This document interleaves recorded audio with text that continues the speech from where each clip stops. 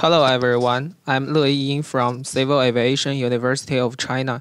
The title of the paper is Source Code Vulnerability Detection Method with Multidimensional Representation. I will introduce the paper in following aspects.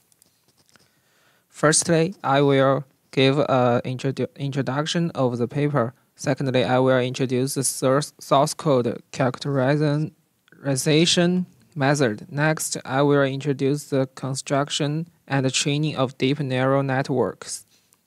Finally, I will discuss the experiments and results and give a conclusion of this paper.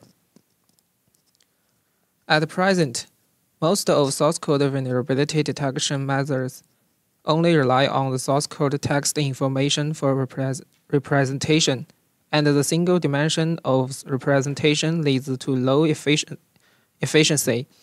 There are three common vulnerability detection methods, respectively based on static matching, code matrix, and deep learning. However, the above methods have low detection efficiency due to the single characterization dimension and poor model fitting effect. The proposed source code vulnerability detection model consists the four parts: data pre-processing and data multidimensional representation, model building and training, and vulnerability detection. The main processing for the four parts of the vulnerability detection model are data pre-processing, data multidimensional representation, model construction and training, source code vulnerability detection. Data processing pre-processing consists of two steps: code slicing and label setting. The detection granularity of the method is at the function level, so the source code that needs to be characterized is sliced at the function level. Code slicing can separate function code without empty lines and comments from Java fields, and the specific process of code slicing is as follows: source code cleaning. In order to improve the information density of source code and prevent useless information from being represented, empty line and comments in the code are eliminated by string matching. Function slicing. Using Java static parsing tool JavaLang to parse Java source fields, get all the function contains in the class and store them in the list. As for Y-set labels, it is a typical binary classification problem to judge whether there are vulnerabilities in the source code functions.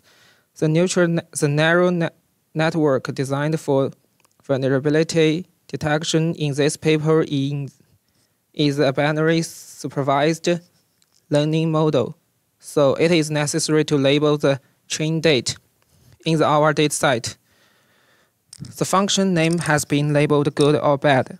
A character matching method is used to matching the tag in the function name. The function fragment marked good is labeled 0, and the function fragment marked bad is labeled to 1. Then we characterized the proposed processed source code fragments. The first is the structure representation of code. The programming language is a structure language, and the information in source code has a clear structure relationship. Therefore, the method of characterizing natural language does not fully characterize the grammar and semantics in the source code. In order to get more practical source code characterized, the source code is characterized by structured presentation method. The structured presentation method consists of the following 3 steps. Step 1. Using Java source code parse to Java Lang to parse the code, get the information of the node and edge of the AST, and generate the AST based on the information of node and edge. Step 2. The depth first traverse and abstracts syntax tree to collect node information in turn.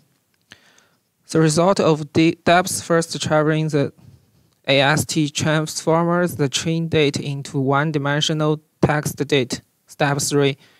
Transforms one-dimensional text data into neural network input. Since the input of neural network is vector data, it is necessary to further process one-dimensional text. Firstly, the text data is segmented, and then the word in all the text is counted to generate a document dictionary. Finally, the vector representation of the text is generated based on the dictionary order. The second dimension of the code representation is code matrix. The purpose of this method is to detect source code vulnerability at the function level, so needs to measure it at the code function level in order to make the data-dependent deep learning method interact with the pure knowledge of security experts efficiently and makes the detection model more adaptive. It is necessary to define the code matrix manually. The code measurement processing is this must consist of 2 steps. Step 1. Define matrix.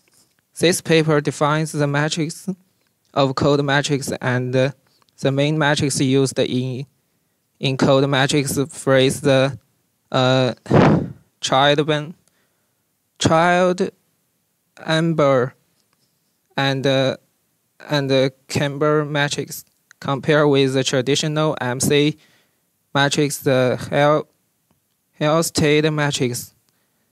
The CK are specifically proposed for object-oriented programming language, so they are more adapted to Java language.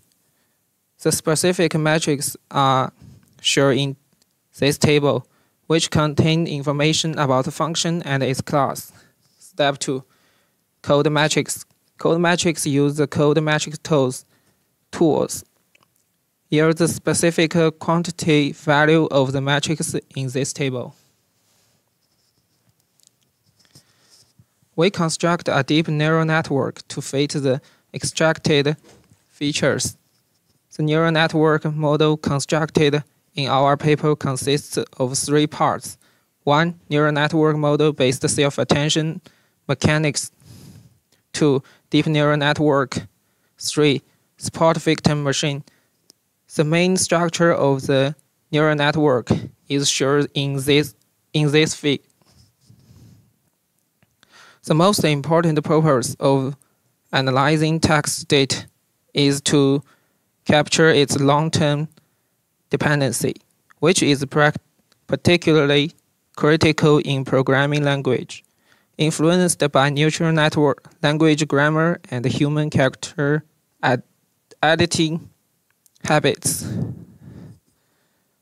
The time span of dependency in natural language is limited, but the time span of this dependency in programming language is not controlled. For example, the defined variables and functions may be called anywhere in the code. Therefore, SA mechanics is used to solve the dependency problem when detecting the source code structured text vulnerability. From above calculation process, SA can reflect the direct interaction between each word and all those words in the document. Comparing long short-term memory or recently neural network needs to be calculated step by step in sequence to obtain the long distance interdependency in the text information. The SA captures the long distance dependency of text information better. Therefore, SA is more suitable for structured text feature learning tasks than traditional RNN or LSTM. The SA-based neural network constructed in this paper consists of input layer, SA layer for connector layer and output layer, in which the full connector layer consists of 128 neurons. Since the calculation in SA are all linear, the function of adding a fully connected layer is to improve the fitting ability of the non-layer characteristics of neural network to obtain the probability of vulnerability from text feature. The sigmoid activity function is applied to the output of the full connection layer.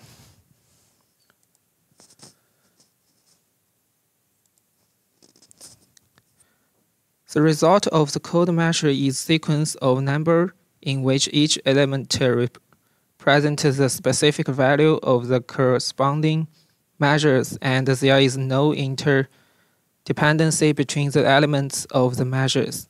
Based on the above application scenarios, DNN can learn sequence in features in a short time than traditional machine learning algorithm. Therefore, DNN is used to learn the characteristic of code matrix, and its structure is shown in this fig. The DNN constructed in our paper consists of input layer, 2 hidden layer, and output layer. The number of neurons in each hidden layer is 64. For the input code matrix, after fitting the code matrix characterizations resistance through 2 hidden layer, the output is mapping to 0 to 1. Using the sigmoid function as the activation function, DNN is trained with code matrix and preset labels. And the probability of vulnerabilities in the corresponding source code can be output by entering code matrix into the DNN model after training. The vulnerability detection model is constructed based on SA neural network learning text sequence features and DNN learning code matrix features. After completing the training of the above models, the 2 models can be applied to judge whether there are vulnerabilities in the code from the 2 dimensions of text information and code measurement. In order to get more accurate vulnerability detection results, the output results of the 2 models need to be combined. Therefore, this paper tasks are output of the above 2 models as a feature. The further classifies them using support victim machine to determine whether there are any vulnerability in the code. Finally, we experiment our method in the collected dataset. The dataset used in this paper is Julia test suite dataset of National Institute of Standards and Technology, which contains 28,881 Java fields of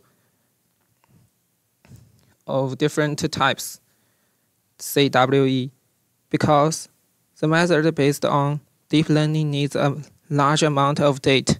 More than 100 test cases are selected in the research. To vary the assay mechanism is superior to other neural networks in capture structured text in long-term dependency. 4 neural network models were used to compare the results. The 4 kinds of neural networks are CN,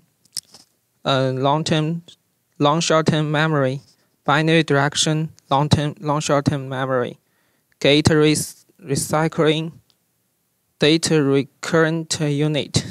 The above models are trained to use the training dataset, and 5 models are run on the test dataset to get the performance indicator of each model. The experiment results are shown in those figures.